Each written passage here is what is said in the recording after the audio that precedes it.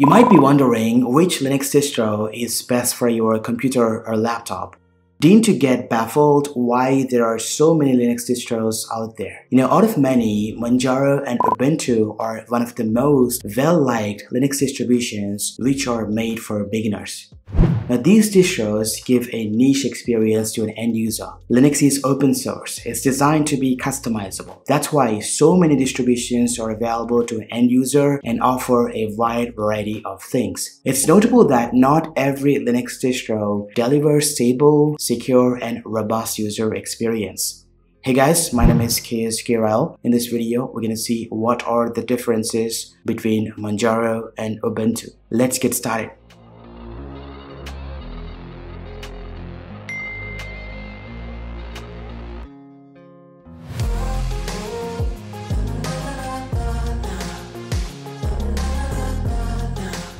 Ubuntu comes with a Ubiquity installer. It is very easy to use for beginners. The upcoming installer for future releases of Ubuntu is written using Flutter and looks visually impressive. Compared to Ubiquity, Manjaro ships with a Calumet's installer.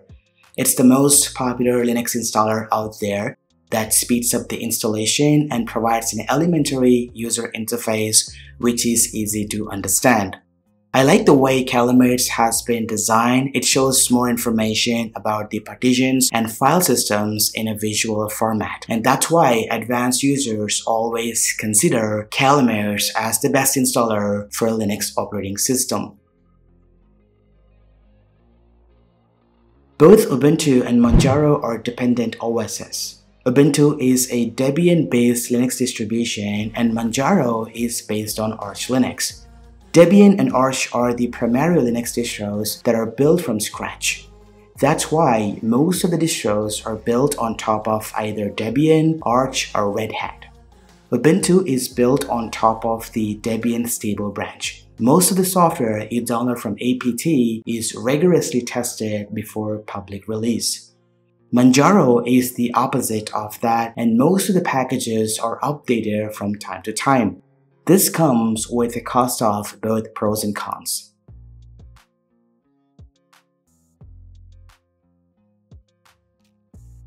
Ever since Ubuntu relinquished the Unity desktop, they started shipping GNOME as the default desktop in their latest releases.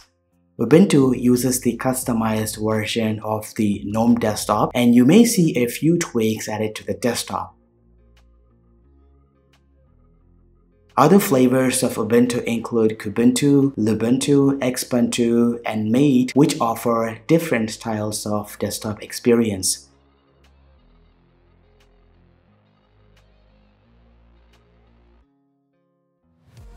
Speaking of Manjaro, it is also available in multiple editions that include GNOME, KDE Plasma, and XFCE. All these editions are officially supported by the Manjaro team. This way, when there are any updates available from GNOME or KDE, they will update the distro within a few months.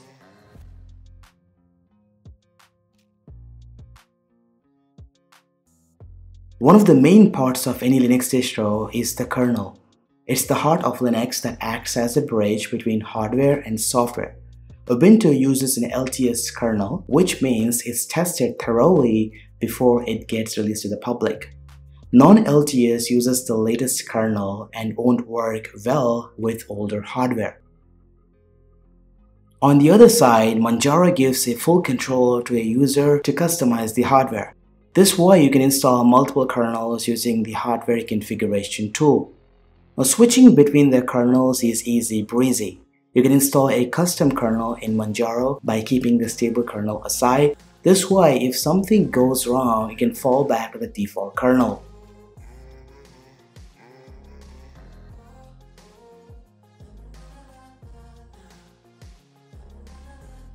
Ubuntu is based on Debian and uses apt and apt-get. On the other side, Manjaro is Arch-based and uses pacman. apt and pacman are the main differences between Manjaro and Ubuntu. In reality, apt and pacman are very good package managers. When it comes to packages available in their repositories, Pacman outperforms APT. Pacman is very easy to use and has a ton of packages and GUI applications available in the Arch repositories. Most of the popular packages you see in GitHub are added to Arch repositories. For example, bpytop.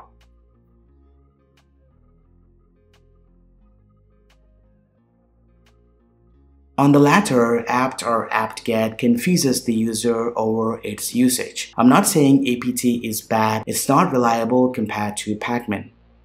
If you're a developer, then Pacman is the best package manager and you can install or find a ton of packages. Now, other than the package manager, both distributions offer a default app store that offers many applications to be downloaded. Compared to Ubuntu, out of the box, Manjaro adds support with a Flatpak. In addition to that, Manjaro has access to Arch user repository, which opens up access to almost every software that you may not find in Ubuntu's Software Center. So in terms of the software ecosystem and the package manager, Manjaro Linux does provide many advantages over Ubuntu.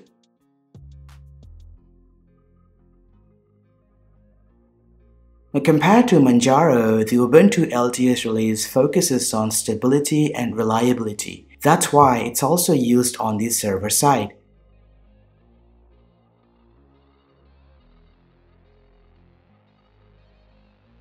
On the latter, Manjaro may not be stable out of the box. You may experience some stability and performance issues. When installing any package in Manjaro, you need to be careful and keep an eye on your configurations to ensure that an update does not break your system.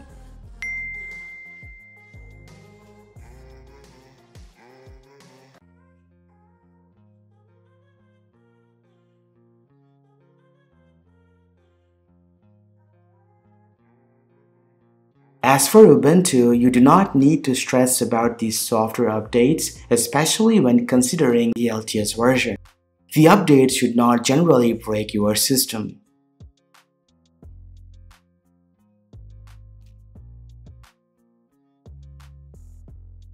Ubuntu offers two models, LTS and non-LTS.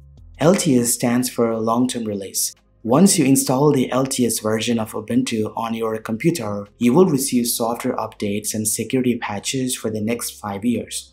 The non-LTS release is for those who want to experience the latest updates, the desktop environment, kernel, experimental features, and more. The only caveat is that it's only supported for 9 months. Now after that, you need to either update to the LTS or next non-LTS to stay secure.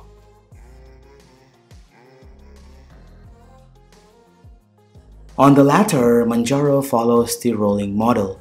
Let's say you want to be the first one to experience the latest features like new desktop environment, kernel, and experimental features, then Manjaro is the one you must try. Using the rolling model, the Manjaro team continuously updates the system as soon as a new fix or patch is available. It's like making your system up to date. That way, once you install Manjaro, you always end up updating the system every week.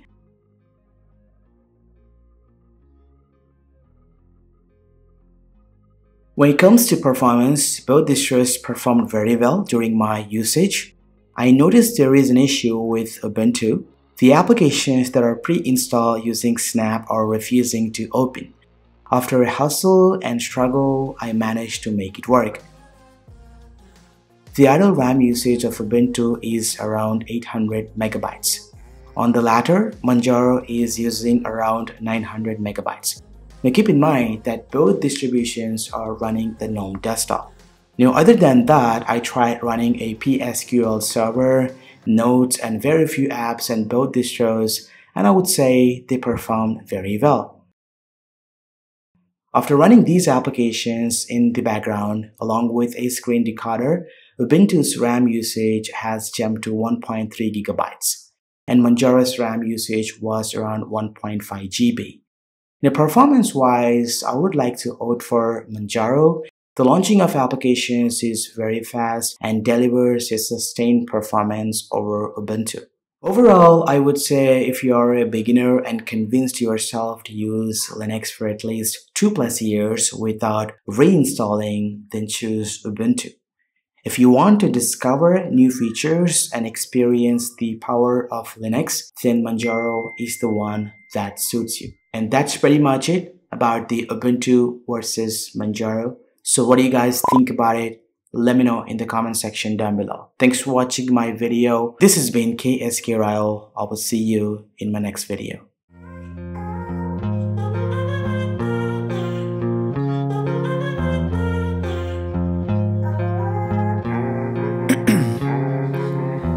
In my veins, I've been driving this train, years in this lane, there's no stopping this flame. Cause I came to the game and I changed it to play how I like, rearranged it to my own domain. Yeah, I got what it takes, made lots of mistakes, taking shots, skipping breaks, feeling lost, feeling great, popping off, singing straight.